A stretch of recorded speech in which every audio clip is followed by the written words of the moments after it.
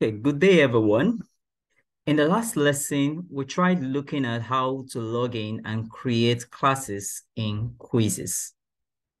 Now, in this video, we'll be looking at how to create lessons and quizzes on this platform. Okay, now we'll be holding an assumption that we've logged into our Quizizz account. And if you look at the left-hand side, you'll see this create button. When you click on create, it brings you here. This pops up. So it will be asking you, what would you like to create? Is it a lesson or a quiz? Now, let's start with a lesson. And we'll try to sync a lesson and a quiz together in this video. Now, I'll click on lesson. Now, it will bring up a platform that looks just like a PowerPoint slide. So let me click on this one, a new slide. Now just click on this to bring these two options rather. Now for this option is when you want to download, import slides that you have already in your Google Drive. But if you want to just do it from scratch, you can use this option. So let's go with this option. Now we want slide. So is it a blank slide or a title slide? So we'll be going with the title. So I'll choose a title. Now it gives me these various options for me to choose from, which I will prefer. I think let me go with this third option. Okay, so I have this. The lesson I'm trying to prepare was the title. Let me just call it Scratch Basis. Scratch Basis. Now I have this. So I'm good with the first slide. Now, if you look at the right here, you have themes. So you can choose the theme that you prefer. That is basically the design that you prefer for your work. Okay. I think I would want to use these animated themes. It allows you to put these that will be, I like using the animated, so I'll go with this one.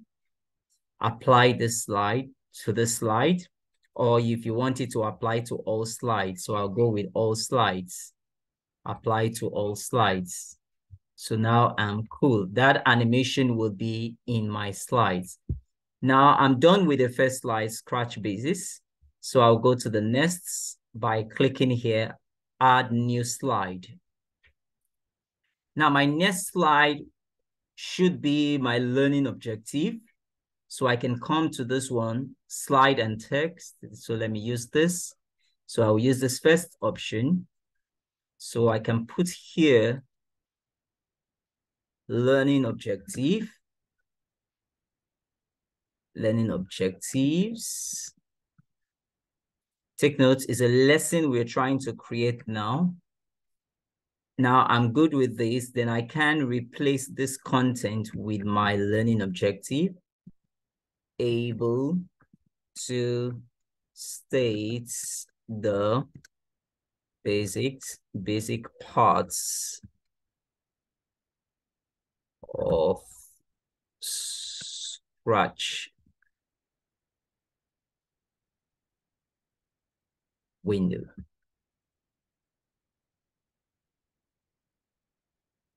Okay, and then 2, be able to make a simple Scratch program. Okay, full stop. Now, let's just say this is my learning objective. I don't think I need this, so I can get rid of this one by clicking delete, so that disappears. So I have this. And if I want to increase the font size, I can just Control A and increase the font size from here to make it a bit bigger. Okay, now I'm good with that. Now, with this, you've understood how to get more slides, and so on. Now, let me just hold it at this point and assume we're going for an assessment. So now I want to bring in questions to be attached to my lesson. Now, I'm not using any of the slides options anymore. At this point, I'll just pick multiple choice. I want to get a question for me, I can say, or let me, before I use the multiple choice, let me use a fill in the blank option. So I'll click on this. Now I can ask here, what is Scratch? What is Scratch? Question mark. Now there's something about this. It will need you to put the correct answer. So I'll just say Scratch is a programming language. Programming language. Okay. So this is my answer. Now, it's asking me here, should it be, if the child puts something exact, should it be exact? Should it contain these things? Or it should have the exact number? Let me just use contains. If it contains those things that I've typed here, then you should mark it good for the child. Okay, so I go with contains. So I'm good with this. Now, how long do I want this question to be there before it disappears? At 1 minute. How many points am I giving for this question?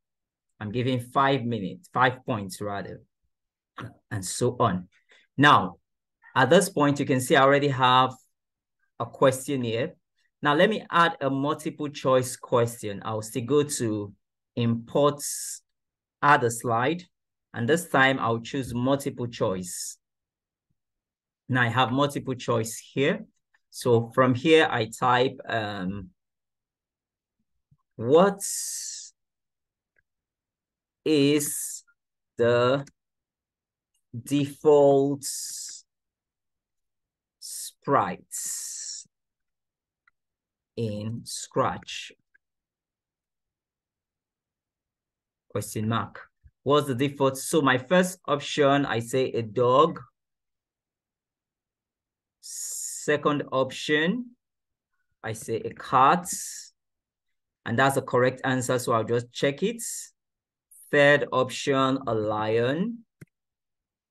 Fourth option, person.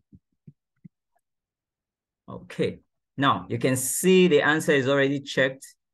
Now, how many seconds do I want this question to last? I don't want 30 seconds will be too much for it, so I will say 10 seconds. Points, I want it 5 points also. So now I'm cool with this. Now this is how to create a multiple choice question. Now let's assume I want a poll in my lesson. So I will go here and I will take a poll. Do you like Scratch? Do you like Scratch? So let's say yes, no. So I need just 2 options, yes, no. Then, okay, 2 options. And if you notice, this one does not have an answer option in it because it is a poll. It's not an assessment. It's just to get the opinion of the children concerning what you're teaching. So that is for poll. And if you also observe, we also have an open-ended question. If you want them to state things, open-ended question. Now, in this case,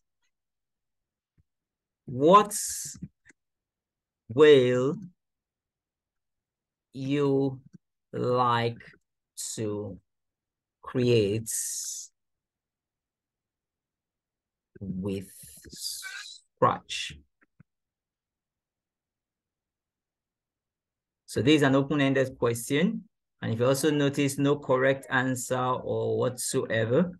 Now the children are just allowed to put in their opinions and so on. So this is cool for this.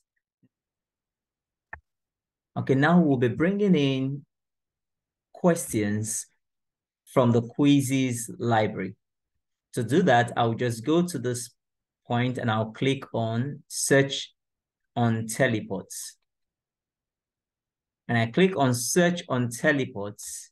Now I have questions here. I'll go to this top area where I have this and I'll type what I'm looking for. I need questions on Scratch. Now it gives me things that have been done by other people before now.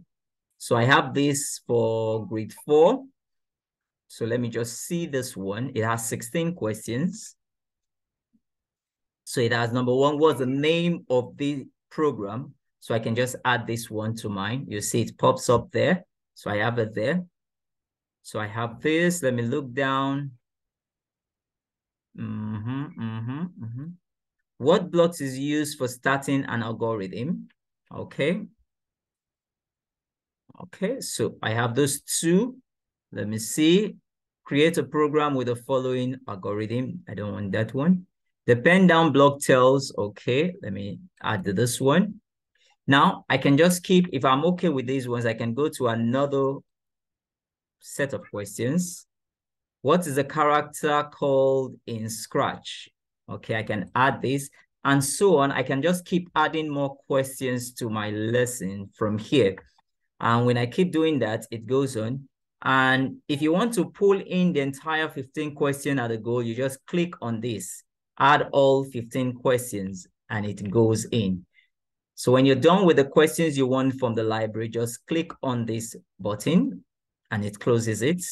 And you have about how many slides now? We have 10 slides.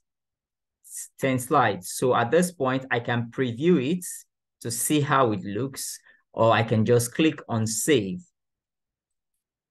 Now, when I click on save, it brings me here, asking me what should I call this lesson? So let me call it Scratch Basics. Okay.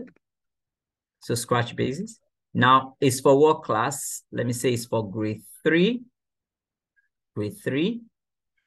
English language. Now, it will be asking you to put an image. For me, I prefer putting the school logo.